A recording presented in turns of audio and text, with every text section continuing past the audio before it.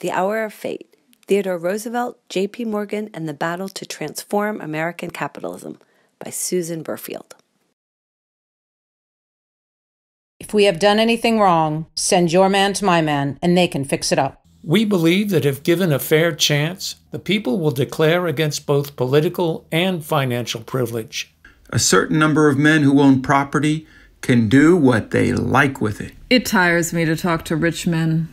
You expect a man of millions, the head of a great industry, to be a man worth hearing, but as a rule, they don't know anything outside their own business. Not only is there prosperity everywhere, but the promises are of a continuation of that prosperity for a long time to come. There could be no delusion more fatal to the nation than the delusion that the standard of profits, of business prosperity, is sufficient in judging any business or political question.